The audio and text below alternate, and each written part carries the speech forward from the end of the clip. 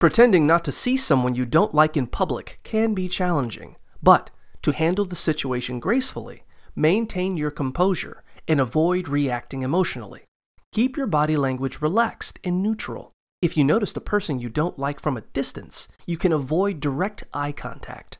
Look past them or focus on something else without making it obvious.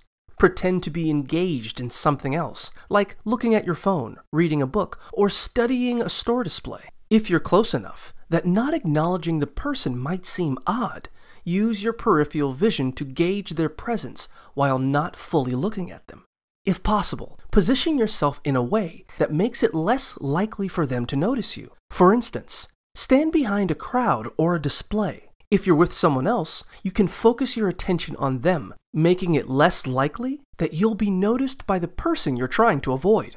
While you might feel tense or uncomfortable, try to project an air of disinterest. This can help reduce any tension that might arise.